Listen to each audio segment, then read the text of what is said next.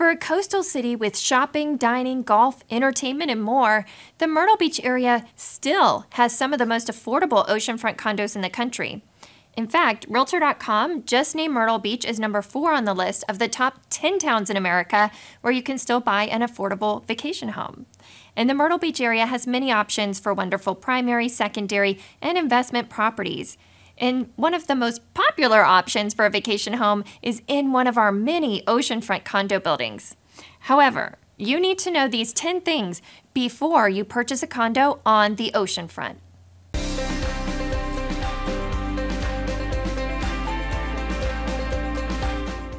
In today's video, we will go through our list of the top 10 things you need to know before purchasing an oceanfront condo. In following videos, we'll go through each of these in depth for you. So if you haven't yet, be sure to subscribe to our channel so you don't miss out on any of our great weekly videos. Let's start the countdown with the number 1 thing you need to know, is whether or not the condo building is considered a condotel. If so, there are things you need to be aware of before making an offer. Check out our video that explains what a condotel is and what you need to know when purchasing in one. Number 2 on our list is something that's a huge discussion point with our buyers: HOA fees. You need to know that the HOA fee amount is not the only thing you should be looking at. There's so much more that goes into the HOA fees that you need to be aware of in order to compare apples to apples. High HOA? There might be a good reason, so don't count out that condo just yet. Along the lines of HOA fees is our number 3 thing that you need to know about: special assessments. This is something that is not included in the HOA fees that you see online and can be regular, such as a separate insurance assessment or a specific time period of payments that go towards, for example, installing a new elevator. Number 4 on the countdown is the Vacation Rental Act. You need to know if the property you're looking to purchase falls under this and how it will affect your plans for after closing. A 5th thing you should be aware of is what is allowed by the HOA. Are you allowed to have a pet there? What about renters?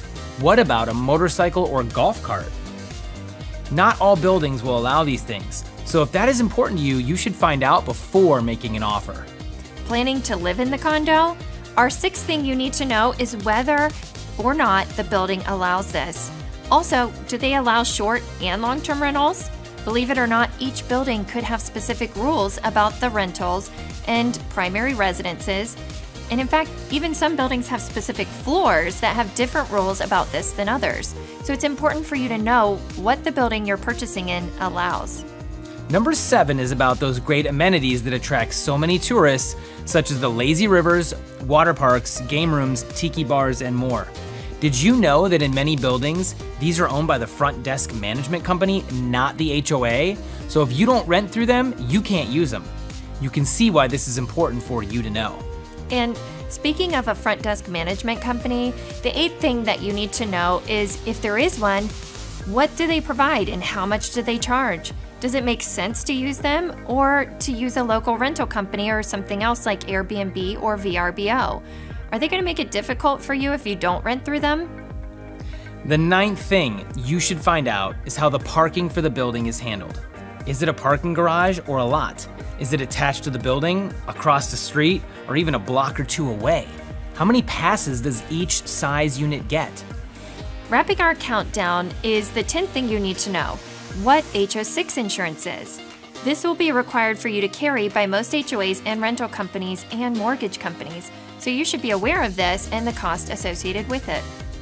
We hope this countdown helps you ask the right questions when looking to purchase an oceanfront condo here in the Myrtle Beach area. And as a reminder, we have been or will be posting videos on each of these items in great detail, so be sure to subscribe to our channel so you don't miss out.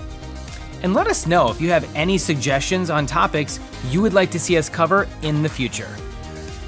Subscribe to our channel and make sure to click the bell button. Happy condo hunting!